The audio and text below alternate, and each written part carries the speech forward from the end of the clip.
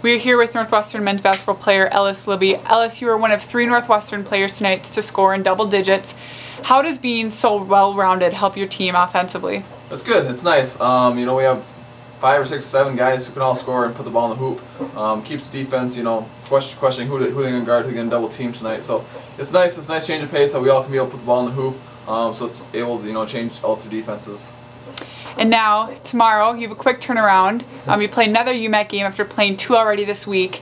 You've been through the UMAC schedule 3 times before. How is that experience and having so many seniors that have been through that UMAC schedule before help you as you head into tomorrow's game and also the rest of the season? Well, every game is a grind. So senior leadership and experience helps to know that every game we're happy with the win. It's definitely be a tough game tomorrow. So it's as our conference play, we play Friday and Saturday night, so it's a quick turnaround, a quick bounce back.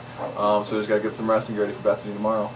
And you've had a couple of young players step up in the rotation, and they've had to kind of grow up pretty quickly. Talk about how those new players have helped you out this season. Yeah, we got some great shooters, some big guys down low that really picked up the roles and kind of ran with it. And right now they're big players for us, and they're stepping up. So we're thankful for that. And tomorrow, you guys have a rematch with Bethany after last year you beat them in the UMAC Tournament Championship. They return a lot of players. They've played a tough schedule so far and done well. What can you expect in tomorrow's game? It'll be a battle, no doubt. Bethany's good. I think they're returning all 5 starters from last year. So they're good. We can't take any game lightly at all. It'll be a fun challenge to see how we tested with them. We've been excited to place them. They've been highlighted on our schedule, like every UMAC team has, but this one especially. The conference, they won the conference last year, which still grinds at us a little bit. So we're out to face them tomorrow. And finally, I know you're a big Packers fan. Yep. Are you predicting a Packers win this weekend? I'm thinking so. Yep.